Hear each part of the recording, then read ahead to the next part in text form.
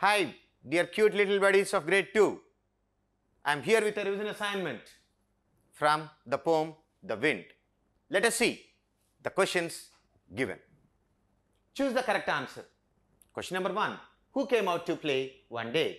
The sun, the wind, the moon and the clouds. Who came out to play one day? The wind. Answer is B. Who came on his way while the wind was blowing? Mountains, man, paper and clouds. So clouds came on the way of the wind when it was playing. So the answer is D. What happened to the poet's umbrella? It was torn, it was blown away, it flew away, nothing happened to it.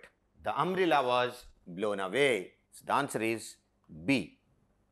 Identify the kind of sentence given. The sun rises in the east. It is giving us some information. Every word, every sentence that gives us information is called a statement, and so the answer is A.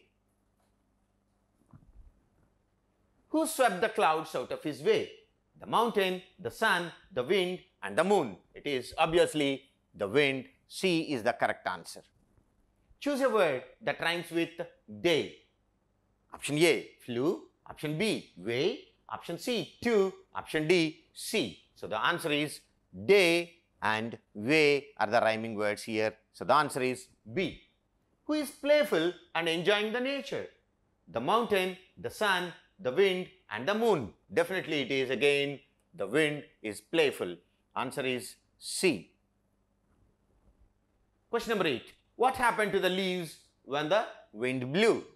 They flew away, they fell down, they became dry and none. Definitely the leaves flew away. So the answer is A.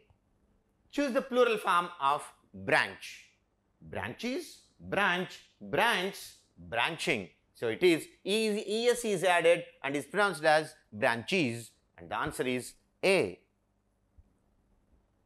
10. Identify the missing letters in the given word. S, H, dash, dash, yes.